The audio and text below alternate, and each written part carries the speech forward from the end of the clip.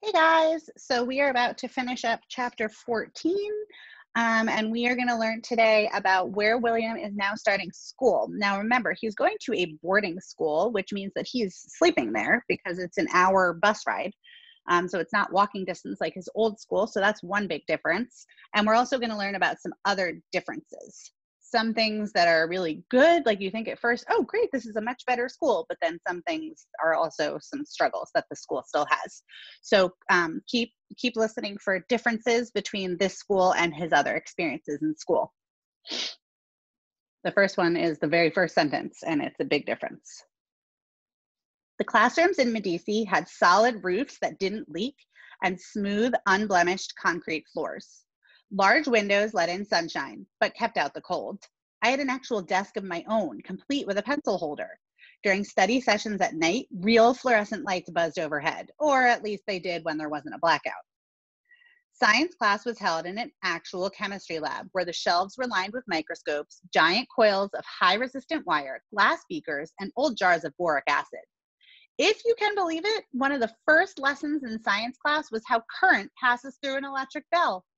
I'd already applied this concept with my windmill and circuit breaker, but hearing it explained in scientific terms and in English was like hearing it for the first time. But like every other school in Malawi, Medici relied on the government to survive. So we heard about some good things. We've got solid roofs, desks, pencils, books, lights. Remember, in his old school, he was sitting out under the trees. There were holes in the roof, letting the rain in. It was cold. So we already have some good things, but now we're going to hear about some challenges. Like every other school in Malawi, Medici relied on the government to survive. Unlike some of the more prestigious schools that got funding, this one had been forgotten. Most of the equipment in the science lab was old and no longer worked. The chemicals had expired and were dangerous. The microscopes were rusted and scratched. For the electric bell lecture, we had no batteries to supply the power. If anyone has an extra one in their rooms, I'm happy to demonstrate, the teacher said. No one did, so we used our imaginations. Our dorms were also dirty and the walls were covered with graffiti. The bathroom didn't always work, so the new students, namely me, had to clean them every day to keep down the smell. The rooms themselves were so cramped that we each had to share our bed with another boy. My bedmate was a guy named Kennedy, who never cleaned his socks. Hey, man, you need to wash your feet before you come into bed, I told him. Sorry, I can't ever tell, he said. I'll wash them tomorrow, promise. But he never did. Often I'd wake up with his feet touching my mouth. And because I was years older than everyone else, some of the students teased me. They shouted, "How many kids did you leave behind at the farm, old man?" "2 boys," I said, "and one more on the way, perhaps next month." He doesn't really have any kids, right? He thinks he's funny, they said. He's spending too much time with his cows. One day I decided to end the teasing once and for all. I pulled out the newspaper article about my windmill and slapped it down on the table. Here, I said, this is what I was doing. My dorm mates were impressed. Good job, man, they said. No one teased me after that. Honestly, it really didn't bother me because after 5 years of being a dropout, I was grateful to be in school. However, I did become homesick, and whenever that happened, I'd hide away in the school library where the books filled rows and rows of shelves. I'd find a chair and study my lesson books in geography, social studies, biology, and math. I'd lose myself in American and African history and within the colorful maps of the world. No matter how foreign and lonely the world was outside, the books always reminded me of home, sitting under the mango tree. While I attended school at Medici, Dr. McCasey was busy making arrangements for Arusha. He helped get me a passport and even took a collection for a new white shirt and black trousers. So again, Dr. McCasey, major player here. He got him noticed because he got him interviews with newspapers and with radio. He helped pay for his first semester at school, and now he's helping him get to the TED conference, and he bought him a new outfit for that. They were the nicest clothes I'd ever owned. He also gave me useful travel advice. Think about it. He's never traveled anywhere. And not only has he never traveled anywhere, because maybe you've never taken an airplane ride somewhere, but you've probably seen it on a show or in a movie and you kind of know what to expect, right? he doesn't have any context for how to travel that way or how to go on an airplane or what to expect. No context at all. He gave me useful travel advice. For instance, on a plane, I'd be assigned a seat that was mine and mine only. There was no need to rush and use your elbows like people did on Malawian buses. Also, if the red light was on near the bathroom, that meant it was occupied. And because some passengers became nauseous on their first plane ride, each seat came with a paper bag for vomit. This was good information because I was certain I would need it. In June, I left school and came home to pack. The next morning, a driver appeared to take me to the airport in Lilongwe. Our son is leaving us and traveling by airplane, my father told my mother, smiling. That's right, I said, flying like a bird in the sky. I'll be waving as I pass over. We'll be watching for you. You'll see us here. My father tucked a bag of roasted peanuts in my pocket. They were still warm.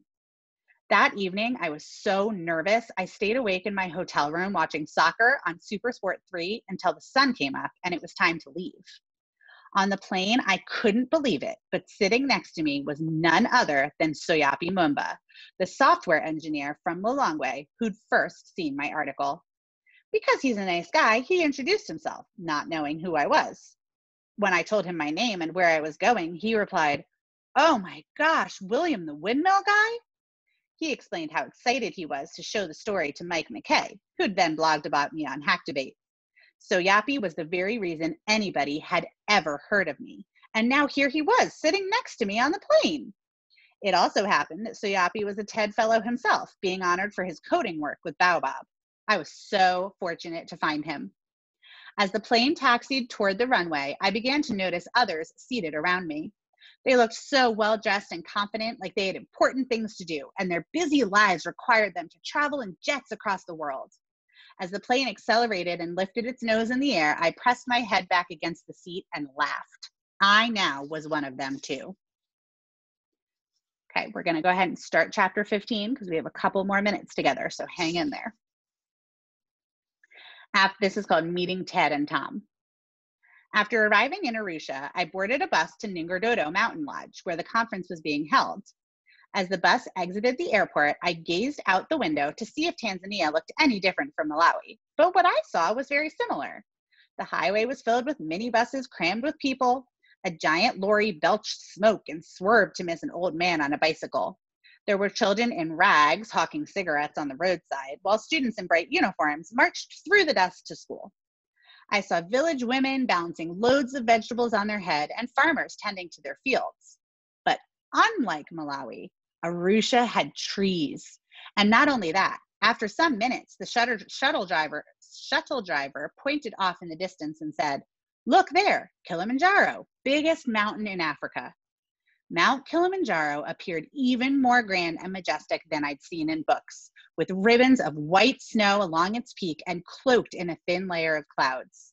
It was hard to imagine that ordinary people like myself actually climbed to the top, but I knew they did. In my head, I began making a list of all the other places in the world I wanted to see. That mountain filled me with great confidence, but it all seemed to vanish once I reached the hotel. The lobby was a scene of chaos and confusion, filled with people speaking English and Africans with strange and foreign accents. Everyone was chatting on their mobile phones and talking in loud, booming voices. I prayed that no one would speak to me, and after registering at the Welcome Center, I walked to a corner of the room and tried to disappear. No such luck. After some minutes, a man walked up and stuck out his hand. He had red hair and wore purple and green eyeglasses. "Hello, welcome to TED," he said. "My name is Tom. Who are you?" I'd practiced only one line of English, so I let it fly. "I'm William Kamkwamba, and I'm from Malawi." He stared at me strangely. Maybe I'd said it in Chichewa? "Wait a minute," he said. "You're the guy with the windmill." Tom, this guy he's meeting, was in charge of organizing all the corporate sponsors at TED, including the ones who'd paid for my airfare and hotel. Months earlier in New York, Amika, the Nigerian blogger, had told Tom about my windmill, saying, "You'll never believe this story." But Tom didn't know that Amika had then searched under every rock in Malawi to find me. After talking a while, Tom asked if I wanted to tell my story on stage, in front of all these people. I shrugged. "Why not?" "Do you have a computer?" he asked. I shook my head. "Do you have any photos of the windmill?" I did have these. A friend of Dr. McCazium's had visited Medici a few weeks earlier and helped prepare a presentation in case I needed it. He'd done this on his laptop, though at the time I had no idea that that was a computer. To me, computers were big, like televisions, and had to be plugged into the wall. Before the man left, he handed me a strange cube, a flash drive, attached to a rope, and said, "Wear this around your neck. This is your presentation." So when Tom asked about my photos, I handed him the cube. He then plugged it into another laptop and said, "I'll just copy these onto my computer." It was then that I realized what a laptop was. Of course, I thought. It's a portable computer. What a good idea. Sensing my delight at this discovery, Tom asked me, "William, have you ever seen the internet?" "The what?" "No," I said. In a quiet conference room, Tom sat me down and introduced me to the most amazing tool. "This is Google," he said. "You can find answers to anything. What do you want to search for?" That was easy. Windmill. In 1 second, he pulled up 5 million page results, pictures and models of windmills I'd never even imagined. My God, I thought, where was this Google when I needed it? Then we pulled up a map of Malawi and then a photo of Wombe itself, taken in outer space. It's funny to me now at this conference in East Africa with some of the world's greatest innovators of science and technology just outside the door. There I was, sitting in the room, seeing the internet for the first time. Okay, so we are going to stop there. Go ahead and go into Google Classroom and answer those questions for us. Have a great day.